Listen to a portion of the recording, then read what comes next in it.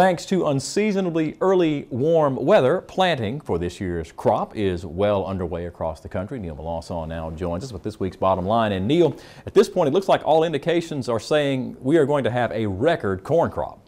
That's right, Mike. At almost 96 million acres forecasted to be planted, it's shaping up to be one of the biggest ever. The USDA Prospective Plantings Report released in March showed 95.9 million acres of corn for 2012, which is a 75-year high, and in many states it will be a record. The huge corn crop is due in part to this warm March weather, which not only set temperature records, but early planting records as well. When the April supply and demand report came out last week, the big corn acres, coupled with increased stocks for corn on lower ethanol consumption, had the USDA increase its carryout for this year.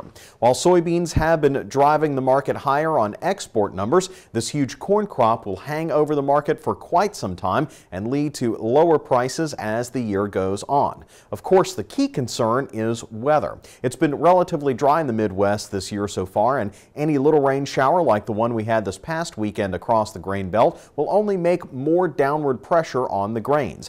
Due to the mild winter weather we've had, it's unlikely we'll see Midwest flooding from snowmelt this year. The early planting start means fewer fears for frost in the fall as well, as farmers will be taking the crop out early.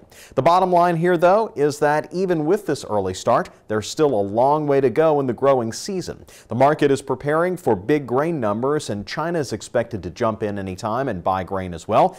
Any hiccups, such as a long dry spell like we saw in the southern plain states last year, and prices will go soaring back up at any time. While that might be good for some farmers, it's not a gamble any of them would want to take, and it would be bad for the economy in the long run, as prices for gas, beef, and groceries would all be impacted.